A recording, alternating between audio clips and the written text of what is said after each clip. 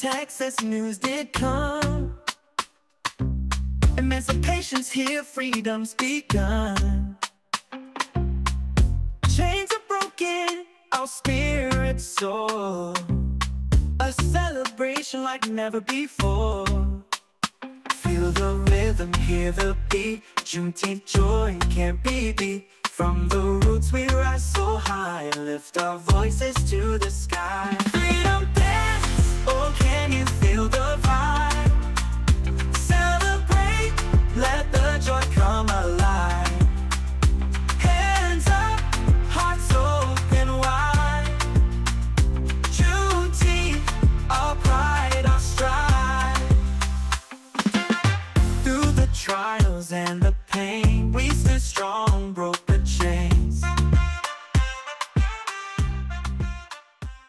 This is the moment infamous killer Jaime Osuna appeared in court, charged with his second murder after killing his cellmate in a gruesome attack. Sometime in the early hours of March 9th, Jaime Osuna methodically tortured and killed Luis Romero at Corcoran State Prison. Osuna is accused of using a makeshift knife to decapitate and dissect Romero, removing an eye, a finger and a portion of the man's lung, as well as cutting his spine and removing his eyes. It is believed that the victim was conscious for a portion of the crime. New reports are raising questions about how prison guards missed the hours-long sadistic torture and beheading. Osuna was originally jailed back in 2011 for the brutal murder of Yvette Pina in a motel. He had this to say: "I did sadistically, premeditatedly, deliberately tortured and murdered that opinion. I don't have no sympathy, I'm sadistic. I really don't care, I'll do it and I'll do it again, over and over and over."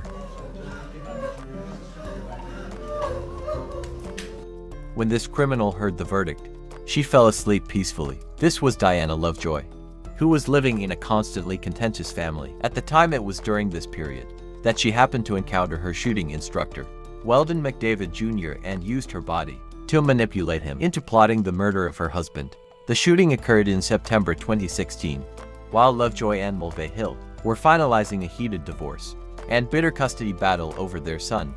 However, to their utter surprise, the woman's husband, Greg Mulvihill, was not fatally injured and luckily survived. It might have been due to the darkness of the night, or perhaps the incompetence of the shooting instructor, but regardless, their conspiracy failed. In late 2017, a Superior Court judge sentenced Diana Lovejoy to 26 years to life imprisonment for conspiracy to commit murder and attempted murder. This leads to the scene at the beginning of the video, where she collapses in the courtroom. You think she was repentant or scared? Looking forward to hearing your thoughts in the comment section.